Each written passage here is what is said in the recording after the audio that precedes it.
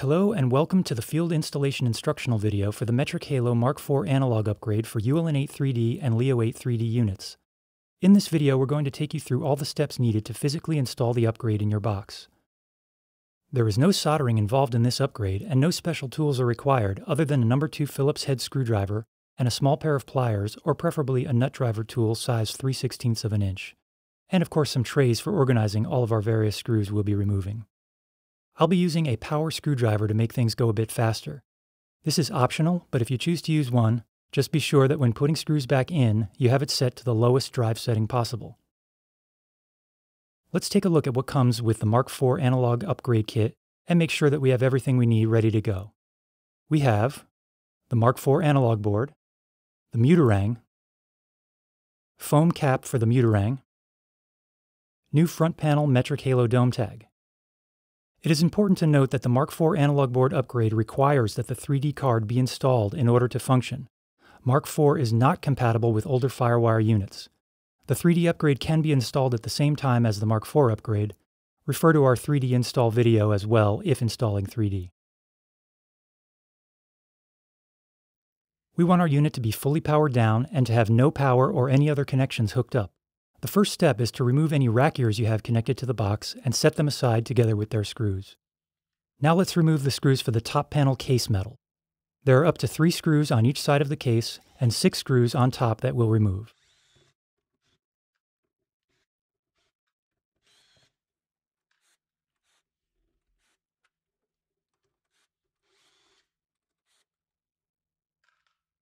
Remove the top cover, and before you set it aside, note that the underside might have at least one strip of masking. I have 2 on this one, but if you have only 1 strip on yours, just make sure that you line that up on the front of the unit when you put it back on. Next, we're going to remove the back panel. If you have an edge card installed, it will need to be removed first. Unscrew the screws around the edge card and pull the card out. Then we can remove the 3 screws underneath the back panel.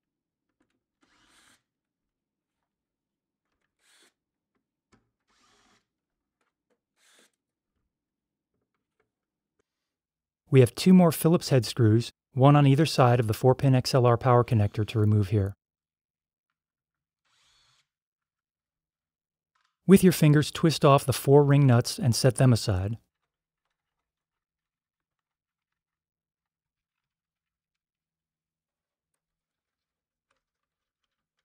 Using pliers or a nut driver tool, loosen and remove the 10 DB25 side screws and set them aside.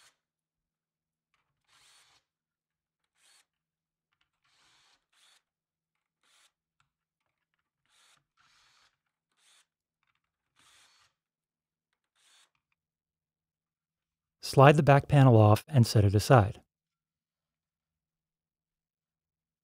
Sitting rather loosely now will be this AES MIDI and gasket board cluster that we can pull right up and set to the side.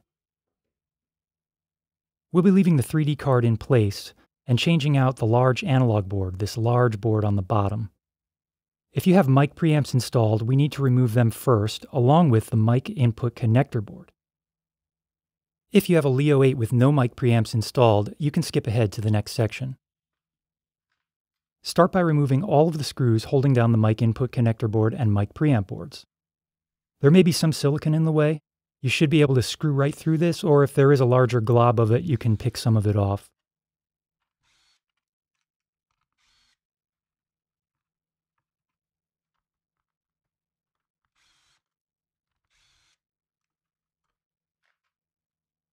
Detach the cable that connects to the mic input connector board by squeezing the tab to release it. Leave the other side attached and set the end of this cable out of the way. The mic input connector board is connected to the mic preamp boards with these 2 ribbon connectors. We're going to pull these off on the side of the mic pre boards so that they stay connected to the mic input connector board. Then we can set this board aside. Next, we'll remove each of the mic preamp boards carefully. They are attached to the analog board below with pins that are found underneath. We'll just put a bit of pressure on the underside in one corner, then another corner, and they can be slowly wiggled off. Do this for each board, and notice all of the pins underneath the board.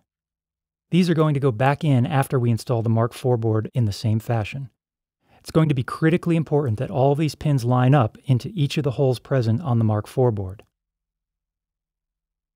By hand, we can now unscrew the standoffs that support the mkIV boards. There are 7 altogether.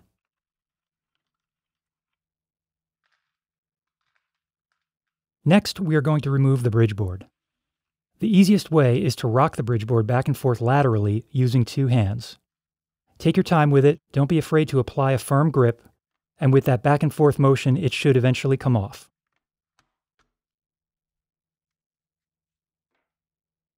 Toward the front of the unit, we have this beige-colored connector with 10 black wires connecting the internal power supply board to the analog board. We just need to pull this out on the one side that connects to the analog board. The headphone board connects to the front right corner. There's a tab that we can squeeze to release that. Remove the ribbon cable coming from the DI board from the side of the board and set the cable out of the way. Now in back of the unit, we have ribbon cables attaching 3 DB25 connectors on this separate board to the analog board. Starting in the corner, we just need to pull off the side that attaches to the analog board. We can do the same for the next one. Then for the last one here that connects to the line out, we're actually going to take this entire connector off because the Muterang is going to attach here later. To finish removing the old analog board, unscrew all the Phillips screws around the perimeter.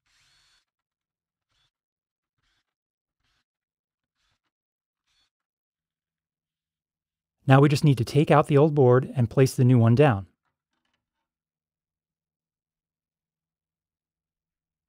The holes in the board are the exact same, and they will line up with the posts on the bottom metal. We can then screw the new board back down with the same screws we just took out.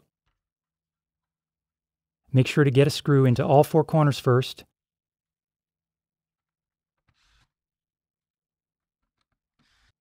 Then a few more can go around the perimeter.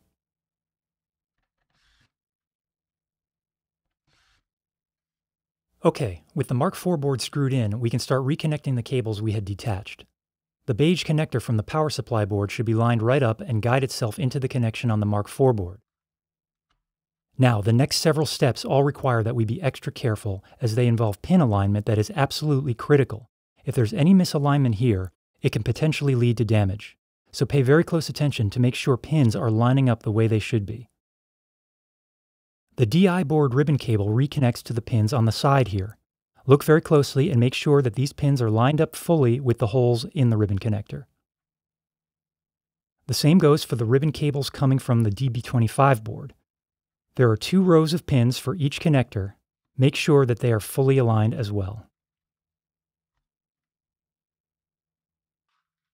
The 7 standoffs for the mic preamps will go back into the same holes as before.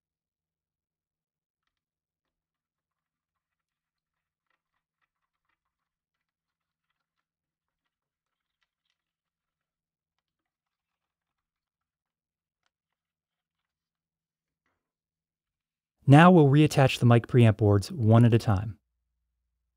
Take note of all the pins on the bottom of the mic pre board and all of the receiving holes on the Mark IV analog board. If the unit has only 4 channels of mic pre's, the mic pre board goes into the slot toward the side of the unit, so we'll start with this one. Get them lined up loosely at first with the larger set of pins, then look very closely underneath to see that the smaller pins are lining up loosely as well. If there is a major offset with the smaller set of pins, you can gently bend the receptacle to straighten it. Now with the pins looking and feeling like they are lined up loosely, you can push down and they should go in fairly smoothly. Push the board so that the pins are no longer visible and the board is seated all the way down. Let's do the same for the next mic pre board with the same level of attention to the pin alignment. Now we'll take our mic input connector board with the ribbon connectors and line these pins up with the pins on each mic pre board and kind of squeeze them on so they are fully seated. Reattach the cable that connects to the mic input connector board. The 45-degree angle on the receiving end is normal and allows the cable end to stay clear of the top of the cover, so do not straighten it out. We can then screw the remaining silver screws into the mic input connector board and mic pre's. If the screw holes on the mic pre-boards are not centered over the standoffs, the screw may either drop right into the hole with no resistance, or it will hit resistance on the standoff because of an offset. In that case, it means that the pins did not line up correctly and the boards should be removed and checked again for proper alignment. The headphone board can now connect right back to the front corner with the tab facing the front of the unit.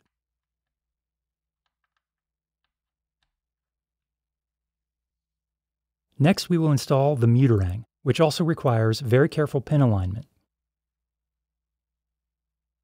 The white relay section goes over the pins at the back of the unit, connecting the Mark IV board to the DB25 line out, while the other side of the mute board goes where our bridge board was previously, connecting the Mark IV board to the 3D board. We'll again look closely and gently press at first to see that the pins are lining up loosely over all the slots in both sections. When we're confident of that, we can begin adding more pressure little by little onto both sections. It's very important that the Muterang board be fully seated where all of the pins are no longer visible. So we are going to want to continue to apply pressure until this board is all the way down, and what can help is to take something somewhat broad, flat, and blunt and use it to gently but firmly press the board down from above. Absolutely double-check the alignment of the pins underneath the mute board by looking from the side and ensure that no pins are exposed or offset. Again, make sure this is seated all the way down all around. Peel the new foam cap to reveal a sticky side and place it down on the Muterang board where it used to go over the bridge board. This just holds it until you can replace the top cover and keeps the board from walking off. Now we can take our AES MIDI board with the gasket that we removed earlier and attach it so that this set of pins lines up and the DB25 connector is facing out.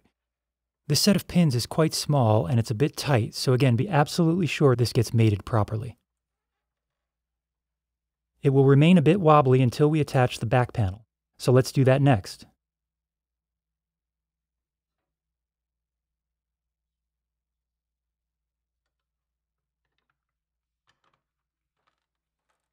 We'll slide the back panel on and replace the bottom 3 screws.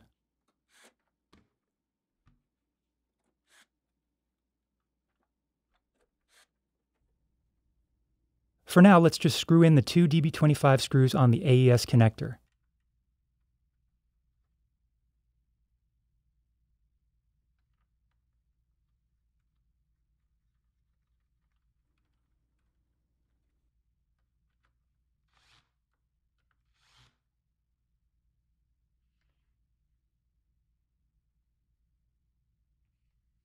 At this stage, before we finish reassembling the unit, let's test it out.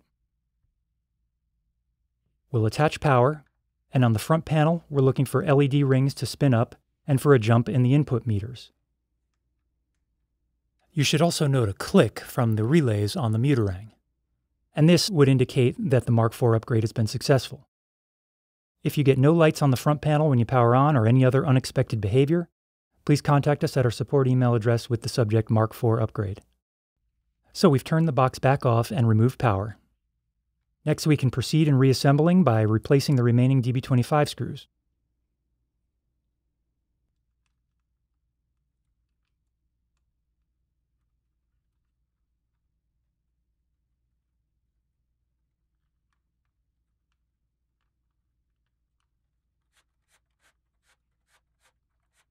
Then we have the 2 longer threaded Phillips head screws that go back on either side of the 4-pin XLR power connector.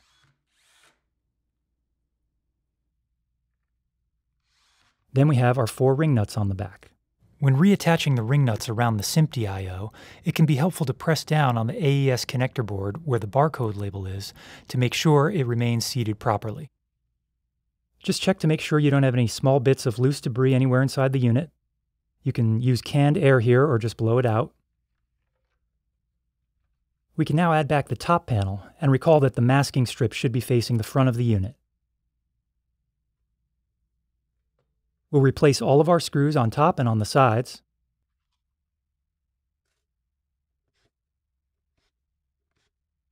If you have rack ears, they will use the longer screws to attach them. and you can leave out the shorter screws on the front sides where the rack ears attach. If you have an edge card, you can install it again at this stage. The last thing to do to make it official is to pull off the old dome tag. You can carefully use an X-Acto knife to get it started. Then take your new one, peel off the backing, line it up carefully, and press down. This concludes the installation. If you have any questions about any steps in this process or run into any problems, please reach out by emailing support@mhsecure.com.